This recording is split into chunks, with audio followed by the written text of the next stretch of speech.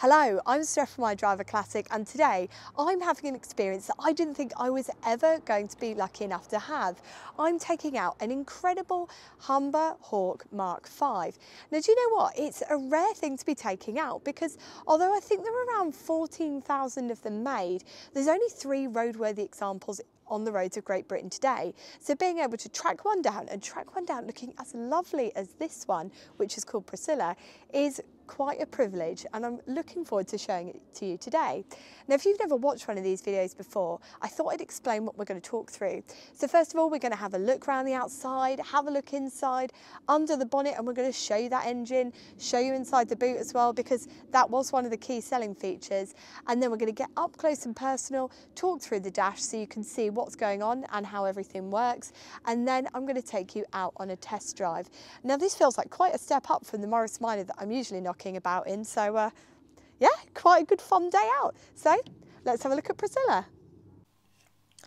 The first thing you see when you pick up the brochure for the Humber Hawk Mk V is the Royal Warrant front and top centre of the brochure, because it's always worth mentioning on a Humber video that the cars were popular not only with royals, the Queen Mother had a Humber, but with statesmen and politicians. Winston Churchill also had a Humber, so the name Humber really stood for something. And in short, Humber was a name you could trust, and it came with heritage and distinction without being over the top and slightly vulgar like many luxe, expensive brands of the 21st century. The car was available as a saloon, as we've got today, and a touring limousine, probably one for the more well-heeled client. And there was a price difference on these, and the price, including purchase tax for the saloon, at the time of launch in 1952, was £1,129, 5 shillings and 7 pence. The price for the limo, if you were that way inclined, was £1,261 and 10 shillings. Again, that price included purchase tax. The Hawk Mk V was a car which wasn't designed to win races, but to win over those who wanted a comfortable, luxurious, roomy driving experience. The car was said to offer light, responsive controls, synchromatic fingertip gear change, which I would argue isn't quite right. It is a little bit more than fingertip, and precision steering, which I would say is almost bang on the money, because even now that steering holds up very well compared to many 50s vehicles. Now, it was said in the brochure it was a car which was docile in traffic and fast on the open road. And with this car being introduced before the advent of motorways at the end of the 1950s, a driver didn't need to be racing along at high speeds for long periods of time in the same way that we do today. So with the top speed quoted by Popular Classics in 1991 as 73 miles per hour, it was more than sufficient for roads of the time. It also makes it keen enough to keep on today's roads, especially with so many places now limited to 50 miles per hour or clogged up with traffic. A great example is, well, you'll see it on today's test. The gearbox, which I'll show you later on test as well, is a 4-speed column change. It's got control ring synchro on 2nd, 3rd and 4th gear, which essentially means you've got no synchro on 1st gear. So you need to be using that for when you come to complete standstill and when you pull away. That's really the best practice with that. There's also a safety catch on the reverse gear, which ensures it's not selected in error, because that can cause real problems, especially at high speed, and not just for the reason of going backwards, but also damage to the box itself. The brakes, as I mentioned later, are drums all round. The system chosen by Humber was a Lockheed 2 leading shoe system with hydraulic operation. They're 9-inch drums on these, and the handbrake is the umbrella style, as you might have been expecting because of that bench seat. One of the more bold claims within the sales brochure for these is the suspension. Humber promised smooth, stable travel under all road conditions, a selling point when many roads across the world where they were selling into in different countries weren't majority tarmacked, so things like good decent suspension really meant something. But also it means something today in the UK, because dodging potholes could basically be classed as a modern sport. Now, if you're wondering what the suspension is on this, it's to the front, independent with silicone manganese coil springs, and to the rear, it's long semi-elliptic springs. The steel and rubber bushes were said to eliminate many greasing points, and the torsion bar was supposed to eliminate sway, which, to be fair, it does. They weren't wrong. Interestingly, Humber also stated they considered vehicle safety. So if you look at some of the brochures for the late 50s, they really upsell this. And something which wasn't maybe a keen first thought as it might be today in the early 50s, really was for Humber with this vehicle. And as part of this, the vehicle's chassis is a rigid and fully boxed girder frame with cruciform cross members. This was chosen by Humber because they wanted a car which could withstand the stresses and strains of rapid acceleration and braking, but also stand up to the most difficult and arduous road and track testing. And when you go out on one of these, even today, it's really obvious that they got it right. It can be quite hard to judge at a video how big some of these cars are. So with this one, it's 108.5 inches long, which translates as 4,585 millimetres, and the width on this is 70 inches, which is 1,778 millimetres. The unladen weight, so that's without any passengers or luggage, is 2,919 pounds or 1,324 kilos. The colours available were beach green with light fawn, metallic quartz blue with light fawn, black with red, which is what we've got here, gun with red, and satin bronze with red. Now this is a very brief overview on the Humber Hawk Mk V. Just like many Roots cars, it didn't run for long before being upgraded, and after coming to market in September 1952, it was replaced with the Hawk Mk VI in June 1954. Gosh, I am really into this Humber Hawk. It's such a brilliant little car. And for me, it's, you read the brochures and you come out and you see the car and it's whether it matches up to the hype or not. And I was looking at the brochure for this and it said, praised for its beauty and praised for its economy. But what does that really mean? Well, in today's money, this is doing around 22 miles per gallon, which when you look at it on the market, a lot of your modern SUVs and some of your smaller cars seem to be doing around that mid-30s mark. So when you look at it, actually, it's not that bad. We haven't moved on enormously in terms of fuel economy. And with this, you get a bit more character. In terms of its beauty, well, beauty is subjective, isn't it? But for me, I think this is such an attractively designed car. A lot of cars you get into from the 70s and 80s, you feel like they've dated really badly, or the fabrics haven't held up very well, the trim. This, not so. And that is because, in my opinion, it's a Humber, and Humber built cars to last. But this was a car that was built in a different era, because bear in mind, as you came through your 40s and into your 50s, when you ordered a car in Great Britain, you'd have to go on a bit of a waiting list and wait, and because I think it was 90% or quite a high percentage of cars had to be exported as per government agreements with manufacturers. So having a car was something special in a way that I just don't think that we can fully anticipate today, because if you wanted a car and you had some money, you could go down to a forecourt and get it. Back then you would choose it, you would pore over your brochures. So buying a car was special. People bought stuff and they kept it to last and they looked after it. Now, if you're wondering how everything's held up, well, first of all, it's got to be mentioned, the seats have been recovered, and something that I do like about this, and you know how I feel about recovered seats, I like a bit of originality, is that these seats have been recovered in leather. Quite often people will try and save a bit of money and they'll go after a cheaper option in vinyl. And if you're wondering what it should have looked like, this is a very easy inroad into talking through the dash, because when I opened the glove box, I noticed that it still had the original leather trim. So that's what it should have looked like. And I like the fact that they haven't deviated too much from what it would have looked like brand new. Now, coming into the centre here, everything is deliciously simple. Over on the left-hand side here, you've got your water temperature gauge, and you've got a light for the ignition, and over on the right hand side you've got a fuel gauge, and by the way, it's a 10-gallon tank or 46 litres if you're that way inclined, and you've also got your oil pressure light there as well. And in the centre you've got this speedo.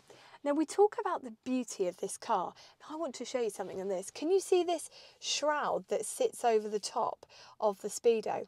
The reason for that is Humber designed it so that if you had sunlight coming in, your Speedo was shielded slightly so that you could still see those numbers and you could still see where everything was. Now, for me, that is such a thoughtful little design that they didn't have to put in, but they have put in for driver comfort or pleasure. And this is what I talk about when I talk about how Roots made cars that were exceptional in a class of their own. Now, coming down from that, you've got your choke, you've got your windscreen wipers. Over on the right hand side here, you've got your push start, because to get this to start you have to turn the key and then push the push start. So if you're a little bit younger like me, you might not recognise that. And then over on the right hand side you've got your panel light. We've talked about this a lot. In older cars you can turn the panel lights off and on. The theory behind that is that if you're driving at night, the panel lights might dazzle you or distract you, but I don't think I've ever seen a set of lights that are bright enough to distract or dazzle me. Coming down from there, you've got this nice little cubby hole to put your bits and pieces in. In this car, it's sunglasses, an ashtray. Now, Humber must have really had quite a collection of heavy smokers in their customer base, because we've got an ashtray in the back as well. So I guess if your children feel like having a little ciggy as you drive along, they're covered too. Although why you would smoke in a car like this, I do not know. It's beautiful. Coming down from there, you have got your heater. Now this is worth mentioning that this was an optional extra. It has been put into this, so that's nice, because they are jolly cold if you don't have that put in. And you could have also had a stereo put in as well, but whoever the original owner was hasn't picked that option. I think, what else have we got coming over on the right hand side? You've got the B button. I was like, what's that do? What does that do? And then I realised it was for the bonnet, because I was like, surely it's not for the boot. And then you've got a couple of aftermarket switches there. And that is pretty much everything you've got. Again, talking about thoughtfulness of design, you've also got these really enormous door pockets, which are great for things like gloves, or I guess if you're one of the smokers, you could put all your smoking paraphernalia in there. It's just such a glorious design. Again, you've got an armrest, which you will have seen when we've been looking around. You've got armrests on the doors. Driving this car is lovely. Even the seats have been designed to have a certain way to them so that your back is supported fully when you're driving, to lessen the stress. I mean, it's just wonderful, isn't it? One last thing I should mention is you've also got your lights in the centre there. So we've got it on off at the moment, but you've got side and headlights there as well. Now, I think it's high time that we started her up so you can have a listen. Now, the engine in this is the 2267cc, giving us 58 brake horsepower. Check we're in neutral there.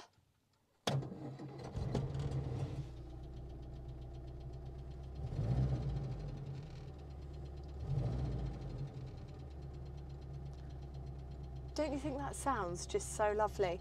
Now, she is running slightly rich, which you'll probably pick up when we film from the back. But there's one last thing that I didn't show you, and you know that I love them in a car. We have a little clock up here. Now, the great thing about a lot of these Humbers is they pop them up here, so whether you're the driver or the passenger, you can see that clock. Unlike that Rover that we tested a while ago, where it's all the way over there, and it just felt a bit, just didn't feel right. Having it up here feels perfectly natural. Right, we have no seatbelts today because of the age of the vehicle, so don't panic. I'm not forgetting to buckle up. I'm going to get a twirled round. We have got column change on this, no synchro on first. And it's that Berman recirculated steering on this, as we had in that Sceptre. So, let's go.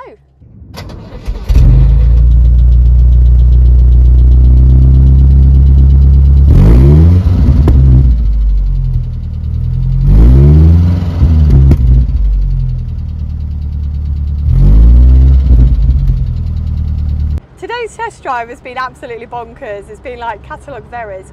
We've had the man who stepped in front of us to take a picture of the car. And remember, we're on drum brakes all the way around in this car.